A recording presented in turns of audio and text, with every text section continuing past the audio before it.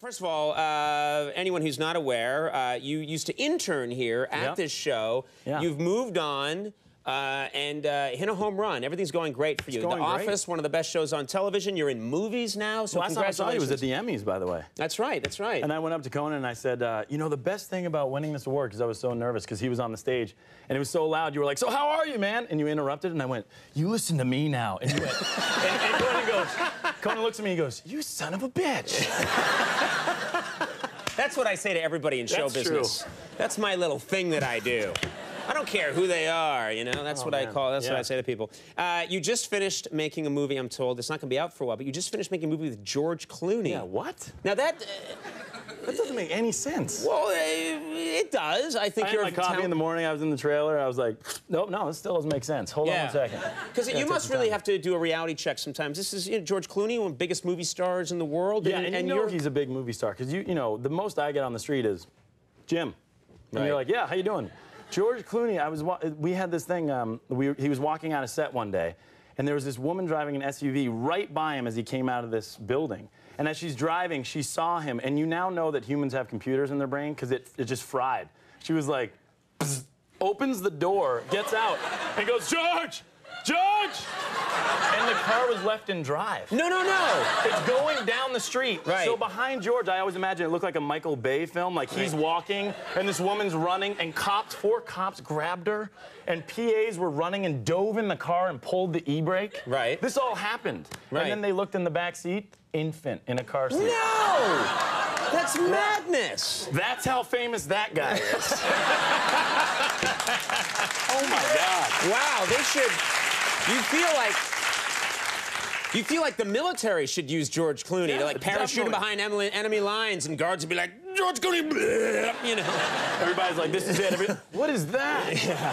George Clooney! It's the guy from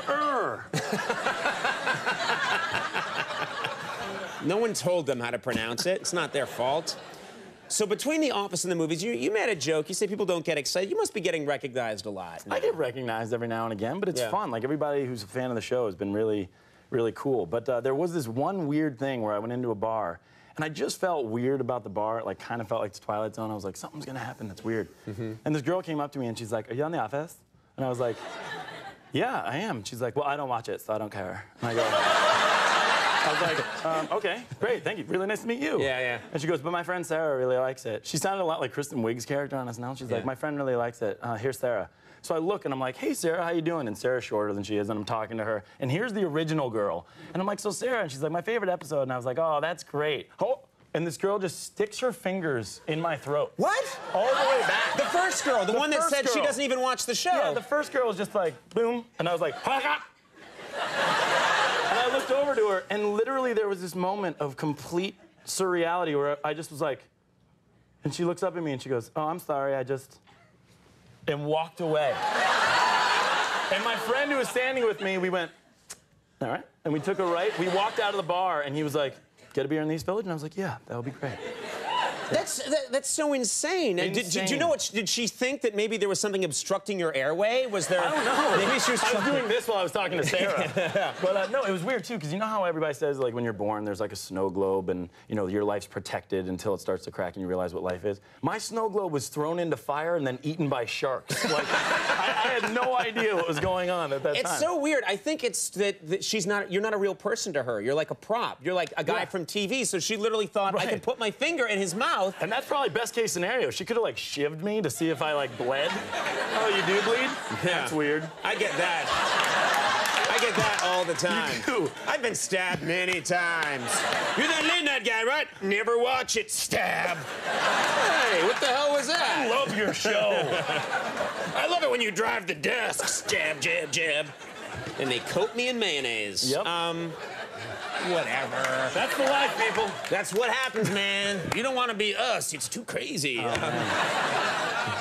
we have something in common, which is we both come from, large families. You have a lot of brothers. I grew up with a lot of brothers. And I know when I grew up, constant fighting. It was just constant, and it got nasty. Yeah. I mean, we would think nothing of using anything. Yeah, oh, yeah, yeah. There's one of those old stories that, like, oh, you always get beat up when you have all brothers. Yeah. That's not a joke. Right. My brother one time was like, I'm surprised we all survived one Thanksgiving. What's My mom like was the like, nasty? Amen. Here, have some more gravy.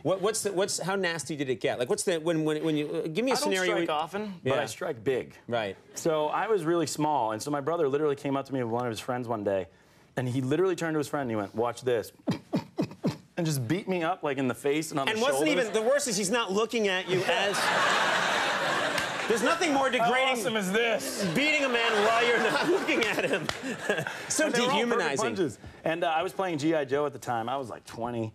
And I was maybe like 8. And I remember I was like, watch this. I'm going to grab a toy and just throw it at him. I thought there was like a truck back here. And I pulled something in front of me, and it was a giant lawn dart, which are called jarts. And they're now illegal in every state because of my case. And I was like, oh, this will do. Wipe off the dirt, be safe, throw. And it goes through the air, and it just sticks in his head. No! And he goes like this, and he goes, ah, ah, ah, and he's like running through the lawn like this. And my dad comes out, my dad's a doctor, and he's like, what is going on? As my brother ran by, he grabs the jart. Paul keeps going, and he goes, do you see this? This really could have hurt somebody.